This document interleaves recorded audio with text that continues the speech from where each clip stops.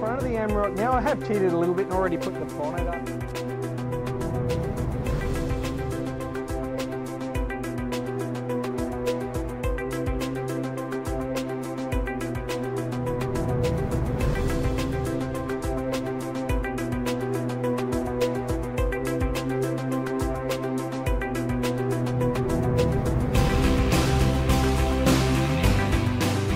Welcome to Berwick Mitsubishi on this beautiful sunny day. My name is Mark Hoffman and there's our normal video presenter, other Mark McGregor over there. You might just see him wandering past, see? The YouTube stars.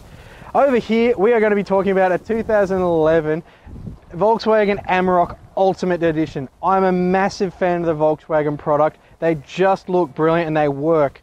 Now this video, as you know from inquiring on this car, does have a couple of Ks on the car. I did not know that when I saw this car. It presents that well. So this video is going to be mostly about condition on this car. First thing we'll start out with the Amarok Ultimate Edition. Does come in the champagne, metallic champagne colour, which really does set it off apart from the other Trader Utes out there. We do have a couple of very minor scuff marks just on the bumper bar here. Now I'm being really picky, but there's a couple of minor ones. Do have the fog lights there, as well as the Ultimate Edition gives you a little bit of chrome on the front as well. Slimline number plate. Now you might have seen Volkswagen's campaign recently about the Naked Ute, where they stripped one of these things down and proved that it could really perform. So you might know how good these cars are from that ad campaign they've been doing. On the side now, you'll see straight up, you get the big alloy wheels. You do have road tyres on this car because that's where it's going to live most of the time, on the freeway roaming around. You do have the little Ultimate badge here just to let everyone else know you've bought the good one. We do have chrome trims on the mirrors, big mirrors in the Amarok. We do have the stainless side steps there as well, making getting in and out easier. We do have on the back here privacy glass, no tint up the front, but do speak to our aftermarket consultant about that. They can organise that sort of thing for you. At the back, yet again, the big alloy wheel unmarked here as well. Obviously we've got Continental road tyres on the back of this one as well. Great condition there. One thing to note, we do have the big, large, quite tall actually, makes me feel very short standing next to this car, chrome roll bar there, sports bar I think is the correct term, as well as the colour-coded hard lid. Coming down the back of this vehicle now, you'll notice we do have reversing sensors on the big chrome step, as well as the tow bar kit there as well. Big badging, just to let you know you've bought a Volkswagen Amarok. Probably should have another Ultimate badge on the back to let people you've passed know as well. Coming down the passenger side of the car, this is generally where you do see the damage from fingernails, kids, concrete gutter, that sort of thing. None of that here. Couple of minor blemishes, that's it. We've got a little blemish here on the skirt just there, and a little one here just in front of the skirt there. That one's very minor. That one's been touched up already.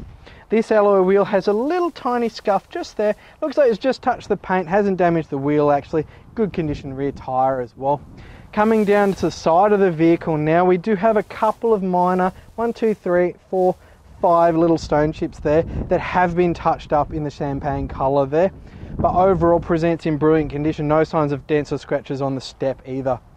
Coming up a little bit further to the front guard now. The front wheel here is in really good condition, can't find a mark on it. Looks like we've put brand new tyres on the front of this car as well. So overall, the condition of this car externally is just amazing, really good condition. So around the front of the Amarok now, I have cheated a little bit and already put the bonnet up. What we're going to talk about is fuel economy, power and condition again. As you'll see, a very clean engine bay in there. You are looking at a 4-cylinder, 2-litre intercooled turbo diesel on this car, and you'll notice really clean there. Now we've got 120 kilowatts of power, 400 newton meters of torque, combined up to a 6-speed manual transmission, 4x4 capable of course.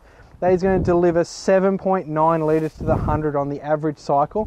Out of a cheap to fill 80 litre tank, you're going to get in excess of 1,000 kilometres of driving range out of this car. That's amazing. Right, due to the magic of video editing, we're now at the back of the Amarok now. A lot to talk about back here. Obviously we've got the big sports bar, the hard lid we covered off before, nice big chrome step with reverse sensors in it as well. Do have the 2.8 tonne rated tow kit there as the flat pin plug. Probably never going to get a speeding fine from an above camera because it can't see that plate hidden away there. There's a bit of a bonus for you. We'll just open up the canopy here.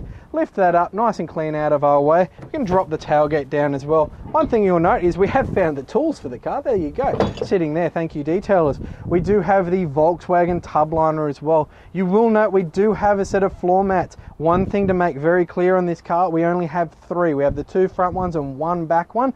We are including them with the car though. So amazing condition back here as well. Right, inside the Amarok Ultimate Edition now, and such a nice place to be. I really do like my Volkswagen product, and this car in particular with the brown leather, absolutely love it. I reckon it looks absolutely spot on. A lot better than grey cloth or anything else these cars usually come with. And a lot of features inside the Amarok. They drive brilliantly. Now with this car, the story is just going to get better and better from the condition on the outside. We'll start our normal tour as we normally do on the right hand side here. Have our power window switches here, and good thing is we have auto up and auto down on them as well, which is nice. We do have our window power mirror controls as well. Nice big mirrors with the folded out bit on the edge there to see a little bit further out that way. Headlight height adjustment, so if you've got a trailer full of stuff or you've put stuff in the back, you can adjust the headlights down so you're not blinding people. A good feature, that one. Headlight switch down here, as well as our little fog light switch, of course. Over to the left, we've got our dash brightness there. Probably just leave it on full. We do have 2 flip keys for this car, as well as the canopy keys as well, hidden down there. Move the steering wheel so you can see it. On the right hand side here, we have our trip computer on the end here, as well as our wiper settings here and the sort of speed you want them to be. Coming across the leather wrap steering wheel, which looks unmarked, brilliant condition on the steering wheel here. One thing I like with the Volkswagens, not covered in hundreds of buttons, just nice and easy to use. On the left side here, we have our cruise control on, off, up, down, as well as our headlight and indicator controls. One thing to note, we do have a little button there that does adjust the steering wheel. We do have reach and height adjust on this car. Set it where you want it and relax. Above that, we do have the nice easy to read speedo and tachometer. 100 kilometers an hour, dead up in the straight position, nice and easy to use. Simple little fuel gauge. Currently showing 164,000 kilometers on this car, and you would not guess it by looking at it. Coming across, you will notice we do have the brown dashboard pad up here as well, surrounded by black as well. Nice look. One thing to note with the Amaroks, and I think it's a brilliant idea, so many people go out and fit the Navmans and block off all their view, but if you get the little normal Navman, pop it in here, there's actually a 12-volt socket in here to power it, so there's no ugly wires hanging all over your dashboard. A brilliant idea just there, I like that one. Continuing on from our socket there, I have a bit of a coughing fit there, my apologies. We do have our big cup holder here, fit your big 7-Eleven Slurpee in there quite happily. Got a nice fully featured audio system is here, really easy to use as well. This car has been optioned with the Bluetooth phone kit. Here is a Volkswagen kit, works very, very well. Even has a little button there to dim it down at night time. I like that. They think of everything. Coming down, we have our air conditioning set up here, as you'd expect, where you want it, how much temperature in dual zone as well, how much fan. We've currently got it to auto and AC. Probably want a little lower than 20 to be honest, and when you change the temperature it does show up there. Yeah, and it's just gone to full bore, which is not that loud, but we'll just top it down to setting 4 of 6 and just enjoy it. Coming down a bit further, we do have a cigarette socket there for the times you were allowed to smoke in a car, a 12-volt socket here to charge your phone as well. There's a big bin here for all of your many things. We've got enough button blanks here if you wanted to put spotlights or whatever you wanted. You can fit all the little blanks here.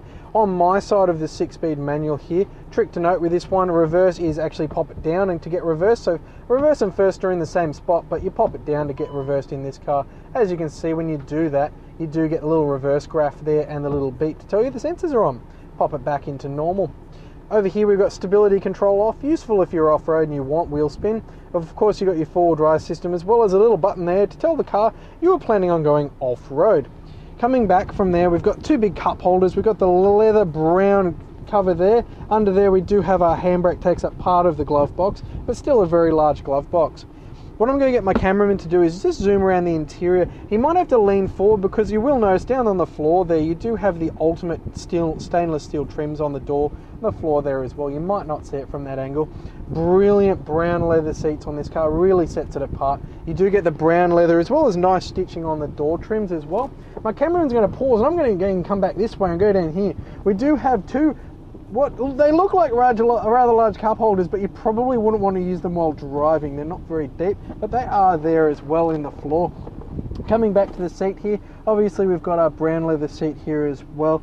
nice and brilliant condition, no sign of any sort of damage back here either. We do have the ISOFIX child seat anchor points across the bottom as well. Now my cameraman is 190 centimeters tall, and he actually hopped in the car and goes, this is very comfortable.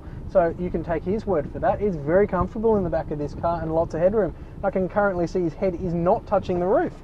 Coming back around to the front of the car now, I'm going to rummage into the books. We have many books, as all Volkswagens come with many books for many manuals. Now in this car, we will note we do have a service book. I'm just going to get up to it.